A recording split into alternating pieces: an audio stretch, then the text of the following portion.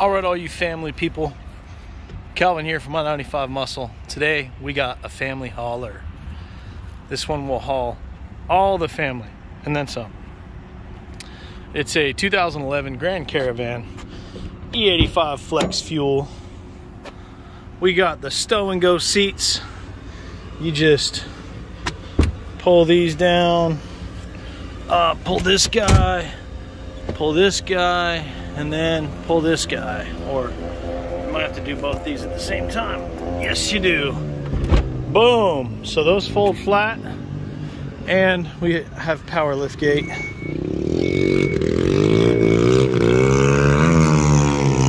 Pretty sweet.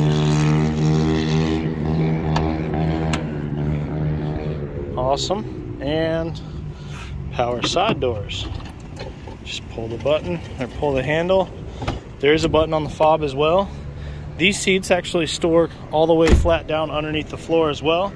Then you have one gigantic flat floor, and you could be living that camper life. Totally serious. On this bad boy we have, of course it's not going to tell me till I close this door here. Get a little comfy. We got stock radio, front rear AC, electronic stability control. You got some power outlets down here. We got cup holders, all the cup holders, bottle holder, and 137,956 miles. This is an automatic, of course. You got your little,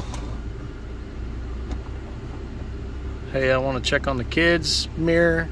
Oh, sorry about that. Radio tuned in. And let's go drive this thing. It's actually, I don't know, if you haven't really ever driven a van, it's actually kind of nice. You sit upright, and it's kind of like sitting in an office chair. Well, much more comfortable.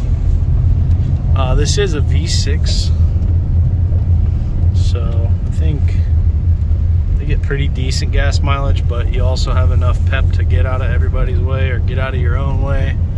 I know some vans are just slow. We did put a brand new set of tires on this one, so brand new tires.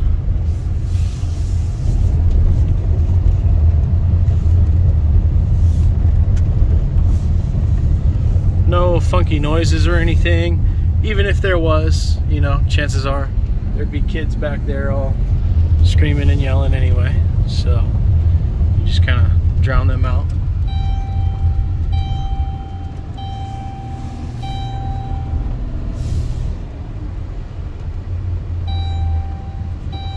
All right. Okay, quit beeping at me. I got you. Seatbelt.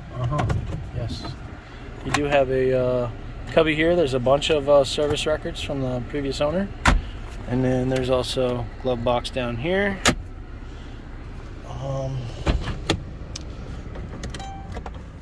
And let's check out these power key options.